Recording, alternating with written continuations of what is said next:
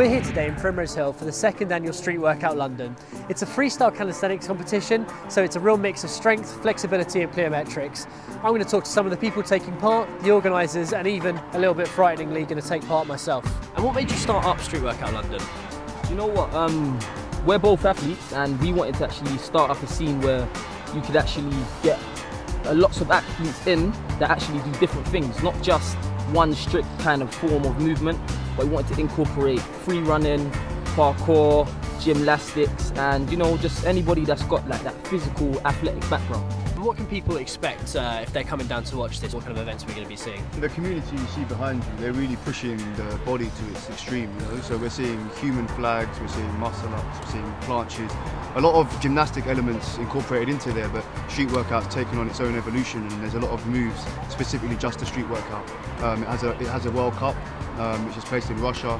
There's qualifiers in lots of different countries, so the movement is growing and evolving. What are you looking for in the judging? So specifically I'm looking for plyometrics and dynamics, okay. Sort of combos and transitions, because that's my speciality, so that's sort of why I'm here. And then overall, what does that kind of work into? I mean, there are other areas, right, as well? Yeah, so there is strength and strict form. We had some gymnasts coming along, and just to make sure that the gymnast couldn't come here and do a few planches and just win, you have to have some style. So. Okay, and that kind of creativity then is sort of a big part of it, is that Yeah, fair to say? definitely. I mean, you have to have some element of strength, you have to have some element of plyo, but you also have to be able to have the crowd as well. One of the competitions today is a dip competition. Can you just sort of talk us through then a perfect dip and what you guys are looking for competitively for a rep to count? We want controlled, strict form. Ty's going to show you one, and I'll walk you through all the aspects of his body as he's doing it. So he's mounting on the bar. You see he's got locked arms there. While he comes down, he's going to bring his arms to a perpendicular angle with the bar, 90 degrees minimum, but lower is even more difficult. And then he's going to come straight back up with the locked arm. And that's one rep? Feet together, straight body, perfect form. That's one rep, yeah. Well, that's a lot of reps. What numbers is an impressive number? This year it's been outstanding with 72 in 1 minute. 1 minute, yeah. And they were locked out full form dip, so that's a really good achievement. Nice. You know? Shall I see if I have a little go and see if you can talk me through it, yeah? I want you to squeeze your core, lower, yeah, and keep your body in that position, and just move your arms, just dip. 90-degree angle and back up. There you go. You have to maintain, keep your form and your feet together at all times.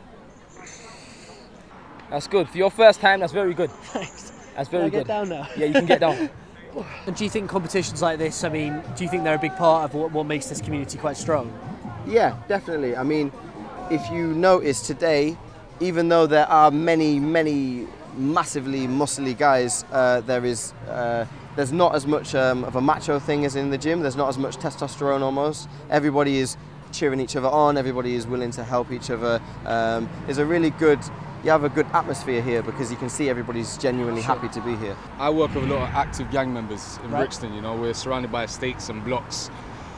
So everyone wants a sense of belonging. Yeah. Everyone wants to be a part of a family, a part of an organisation, a part of the cool guys. Yeah. And usually it's cool to be the gangster, it's cool to be the bad boy. When you've created something where people can become part of a gang, but it's positive, then it's cool to be able to do what others can't do. Right. You know, it's a family that you can tell your problems to.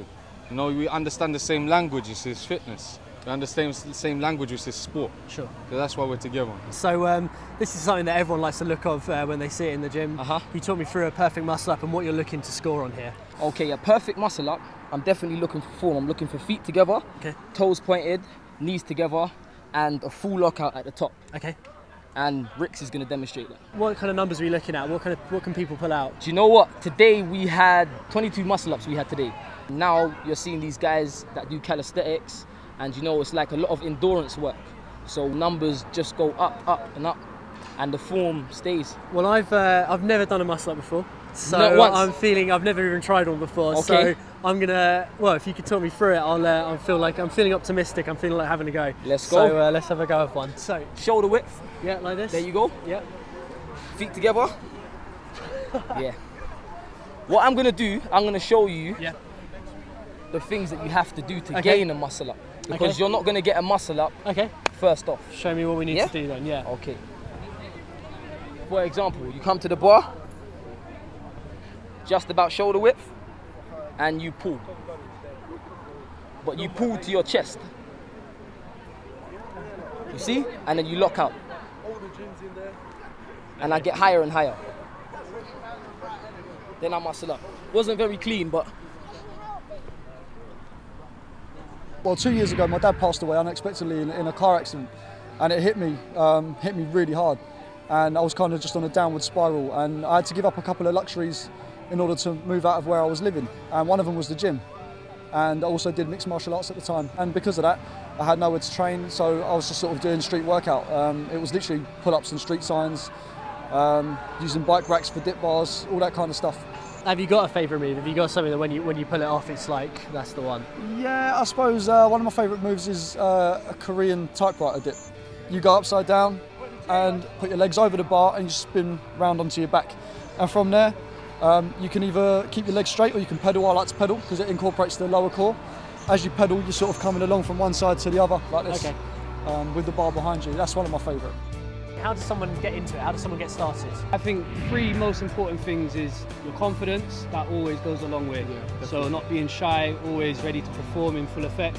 Yeah. Your core strength, so obviously that's digging deep and making sure you're blocking out anything else, no pain, no gain, etc. Yeah. And your team, your support, yeah, do you know what I mean? Yeah, it's all love. So it's getting those people around you yeah, to be doing just it with to give you that extra. Yeah. We kind of all bounce off of one another anyway. 100%. Do you know what I mean? Freestyle though, that's kind of the main event, if you like. That's right. So I mean, what are you looking for there? What scores in a freestyle event? How's that broken down for somebody that's never seen it before? Okay, freestyle events, we're looking for innovation, strength and conditioning, okay, as well as explosiveness. Okay, and the thing I heard earlier, someone was saying that they saw somebody doing a bar up and then they took their phone out and took a selfie. Is that kind of is that crowd pleasing? Do you know what it is? Right? Yeah, it's pleasing, so people see it and they're letting you know that they have strength. Hey, I'm holding myself up with one hand and I'm on the phone. You know, it's just a little character, adding it to the event. Is there something on the freestyle side of things that you can show me now that I could, you know, potentially, or anybody watching could have a go at straight away? Definitely. There's many things that we do, foundation, work, and Rix is going to show you a few things and what I'll talk you through, whatever he does. Cool, fantastic. Here he's in the press-up position, and it's a full extension, a full lock. Now he's gone back onto his forearms and then back up. That is a very good exercise for your triceps as well as your core. Okay, now we have the jump. And the crossing arms as well, right? The crossing arms. Yeah, this is when you're mixing it up now. Plyos, strength, innovation, all in one. The one arm push-up. If it's possible, I'm going to have a go at them. I'm not sure if I'm going to be able to. Yeah, you'll pull it off. Deal with them, right? Shall I hop down? Do you want to? Let's go. Right. So the first one's press ups. I think I'm fairly okay with. Now, all I want you to do when you get to the top, pause. Yeah. Take one arm off the floor. Like and hold. Yes, arm behind your back and hold. This is how you create muscle memory. Rotate. And while you're doing it, make sure you breathe. And there you have it. That's how it starts. It's progression. It's all balance. It's just balance. Up you come. There you Strong. go. Lock it out. Lock it out. Strong. Well, I feel like I've kind of learnt enough now. Probably next year I'll probably be competing top 3, I reckon, something like that. But thanks so much for going through all that with me. Bro. Appreciate it as well. Thanks very much. Cheers. I need a rest.